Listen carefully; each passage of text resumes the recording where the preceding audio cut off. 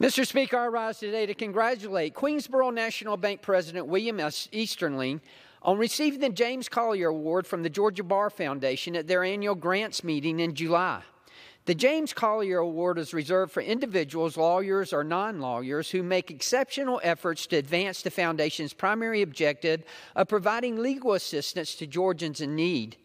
Mr. Easterlin has shown extraordinary support for the Foundation through his counsel as a banker and dedication to assisting disadvantaged Georgians.